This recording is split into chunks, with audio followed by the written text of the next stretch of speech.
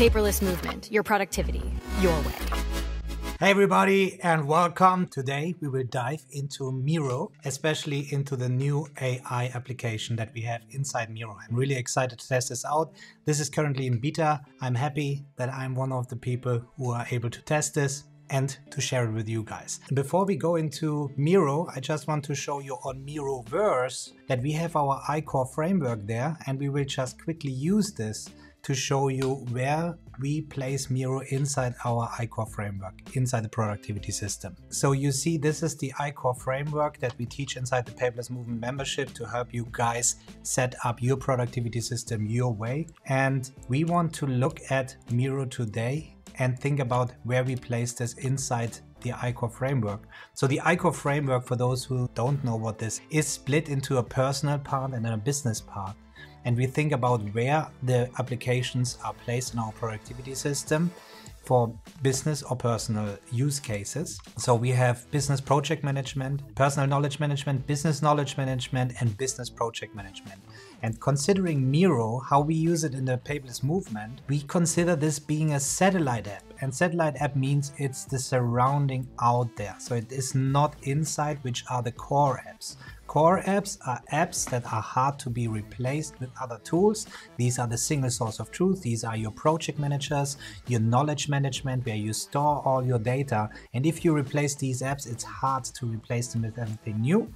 But Miro is something I use since years for creative research, for actually establishing the ICORE framework. Our course was built on Miro, all the concepts, and then it goes into our core apps. So for this reason, Miro is placed here for the business project and knowledge management, but I would also say it's placed on the other side for the satellite apps for my personal use. So whenever I need to do anything for my personal work as well, I'm using Miro. If you want to play around with the ICORE framework on Miro, you just need to go to the Miroverse and search for ICORE, and you will find it there. But now, without further ado, let's dive into Miro and let's test what we came here for, the AI. So I prepared some things here that I wanted to test, and it's my first testing. So I didn't do any tests before. I just placed this here because I saw these are the things that they promote that this AI can do. And this is what we want to test today. Let's start with mind map. And I think this is really exciting because we saw AI coming to so many note-taking apps, and we are aware of ChatGPT, GPT-4, and that you just write down something and you get a context-based result. For example, write a story, write a blog post, or anything like that. What I'm really excited about on Miro, however, is there they actually leverage their tools inside Miro. So this means I'm not only able to provide text, I'm even able to create mind maps out of this and other things that you see later on as well. So here, for example, how to become more productive, okay, more general, and let's see what it comes up with this. So we get actually a proper thing. So there we go. Identify goals, reduce distractions, take care of yourself, create a schedule and stay organized. And then it expands it already into create a schedule, plan ahead, schedule time breaks, and so on. So now I think for example, set priorities. And here I could now say expand with ideas or expand with topics. So and with questions. So let's expand with questions first. Let's see what comes up before set priorities. There we go. Oh my God, this is a long list of things, and it's always not set in stone. What I'm really excited about AI is how inspirational it is for me.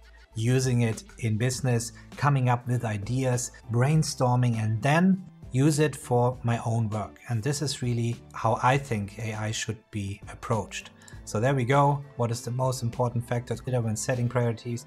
Okay, this could be a list of blog posts that we could now write in the Paperless movement and answering these questions. But now let's pick out one of these questions and let's give this some ideas. What is the most important factor to consider when setting priorities? Time management, urgency of tasks, resource available, impact of tasks, level of demand.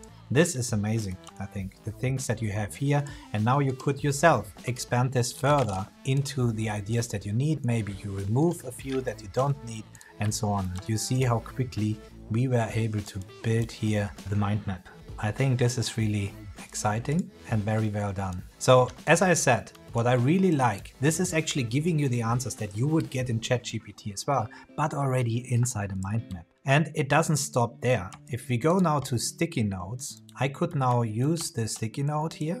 Let's do the same thing actually, how to become more productive. And then let's see what happens when we click here and say add similar sticky notes. So now we can get different ideas, set specific goals, break down large tasks, and then we have a long list of things related to our how to become more productive. Okay, these are the results if you like.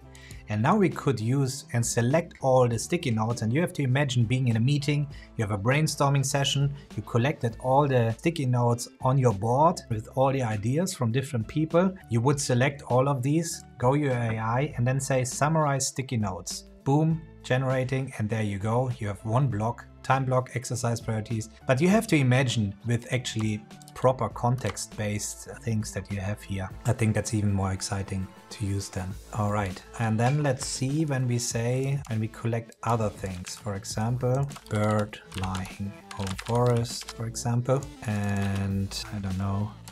Let's see what happens when we now click here and generate image. Can go here. Okay, while it's working, you cannot do this in parallel. Doesn't matter. There we go. That's actually a bird flying over a forest. Let's see what we get here. There we go. Isn't that amazing? Just out of these sticky notes, we get the images. And now I could click on the image and say remove background. And we can do the same for the deer. And let's see. There we go. Now we have just our bird. And I can make this like this. And I already can enrich. I keep saying the visualization of things, make it so much more rememberable. And this is exactly it, right? I have sticky notes with text. They all look the same. By the way, inside the membership, there is a Miro deep dive. So it's a mini course, if you like, where I dive into how to use Miro for creative research. And there I show you how you use it actually. But now you see this. I think this is amazing. We can easily convert this into a different style, give it a different color, and there we go. And then we can connect it. This is why I really like using Miro. But this is all done out of AI. I didn't even leave Miro for this. We summarized it, we created sticky notes all with AI.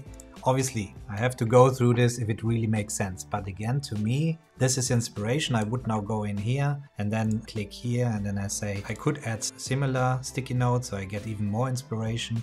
It makes so much sense to have AI on a whiteboard and it's enriching your whiteboard how you can use it. Let's do the code block actually. So we can add code blocks in Miro. So this is here on the side where you then say code. There you have a code block. You can also drag and drop this. So if you want to keep it in here, by the way. And then we can just write down, build a website that shows a button with the text hello world that link to https://com. All right. So obviously this is no code, but you can select the code block, go to AI and say, generate code from natural language. And there we go. It is exactly this. There you got your link and it is just with the class button. And this is it. We could now go and test this, but we can now select the code, any code, and go here and say explain code and let's see what comes out. So it's exactly this. I like how it keeps the original prompt and creates the code, connects the things here, and I see the journey. I see the thought process. It even added a title on top. I think this is just amazing. And then Command K. So if you hit on a Mac, Command K, you will get a search and there you have Miro AI. So far, there's not much more. If you know more, then let me know in the chat or in the comments below after the live stream. But I think so far, we can be pretty excited for what is to come and stay tuned, because we will keep you updated about this and I'll catch you up next time. That's it for today. Hit subscribe for the latest productivity advice and reviews. Ready for more? Join our Paperless Movement membership to start building your productivity system your way.